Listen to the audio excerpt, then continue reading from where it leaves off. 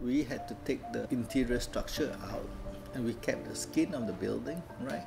And then we had to insert that concrete structure, the new structure that we were introducing, back in there. So it's a surgical approach to the building.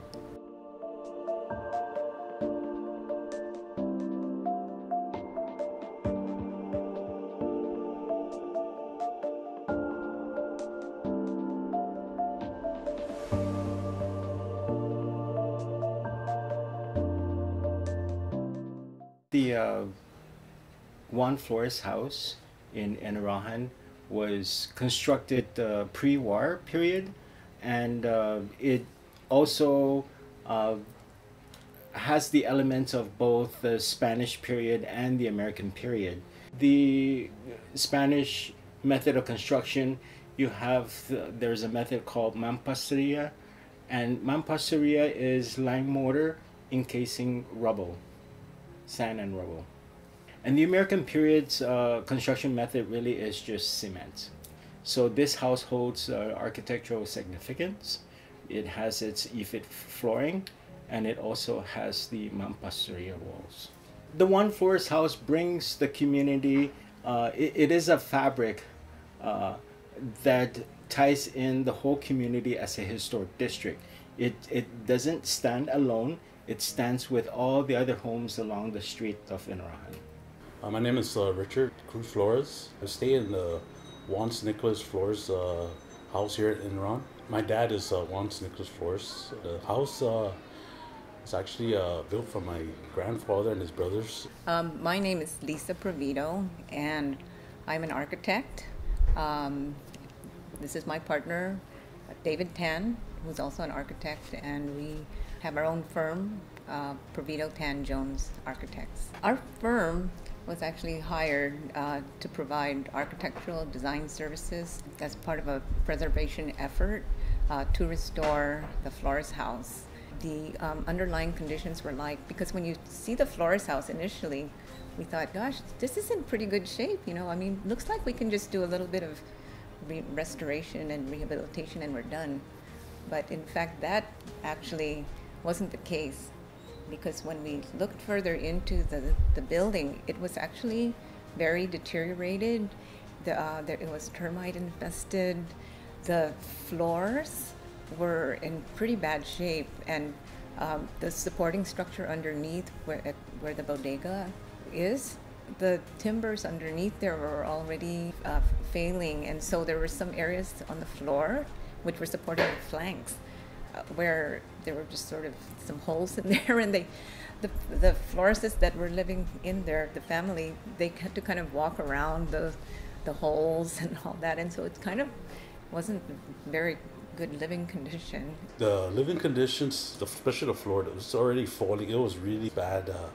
I mean, the floor was already, there was some that was damaged. The wood, you know, everything. Even the walls were cracking. Our bathroom, the side of the wall was about to already fall out, and so it was hard, because I told him it's going to take a long time, because you know how much material nowadays things cost. So we had a big storm. I think it was Typhoon Yuri.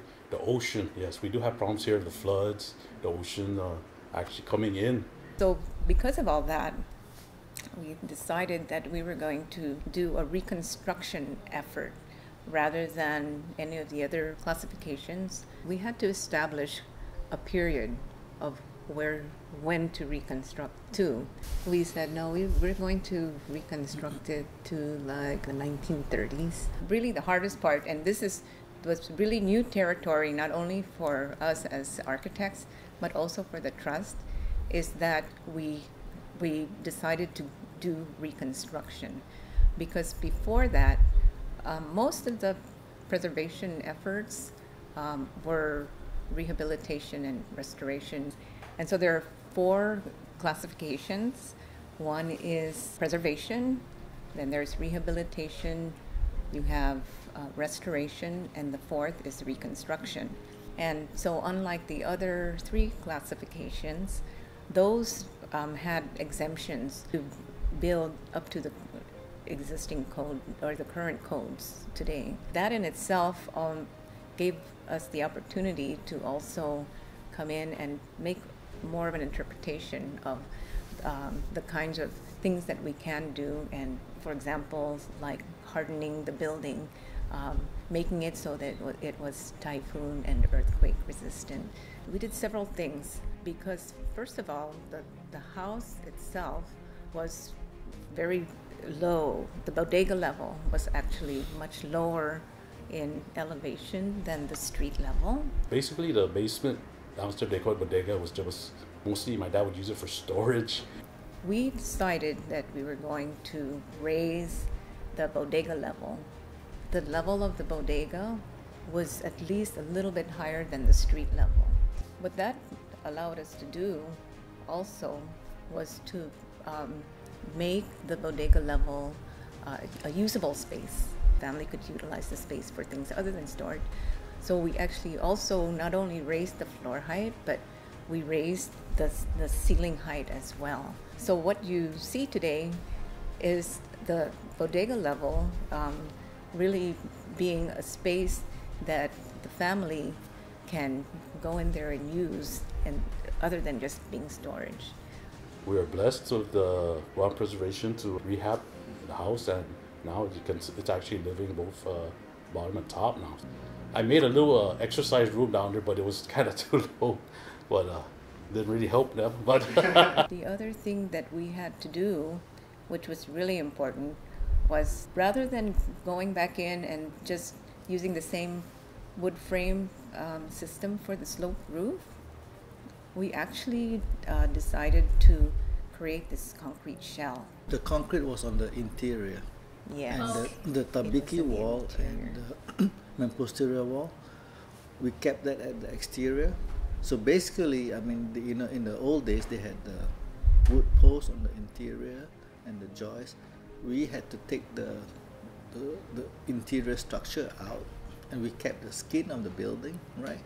And then we had to insert that concrete structure, the new structure that we were introducing, back in there. So it's a surgical approach to the building, and by keeping the main posterior and the tabiki wall on the outside, we were preserving the character of the house from the urbanistic level. The collar posts and the beams were all new. They were not refit. That was the basic structure or framing for the floor, and then on top of that, then we would put the wood plank flooring. The spacing of the joists for the flooring was very important. We came back in later and then it reinstalled the original EFIT plank flooring.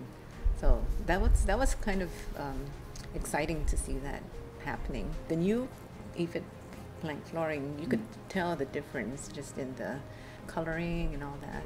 You could just really make the comparison between what's old and what's new. The Guam Preservation Trust, because we are a very small organization, we look to the rest of the community to help us preserve the house. It is our vision that everyone is responsible for historic preservation. we're really blessed with the cement structure now. It's more advanced, and I feel safe. I can stay with the family here in Typhoon and not feel scared now. I'm proud and happy. My family, we're all blessed, and they're so happy to see the outcome of the house.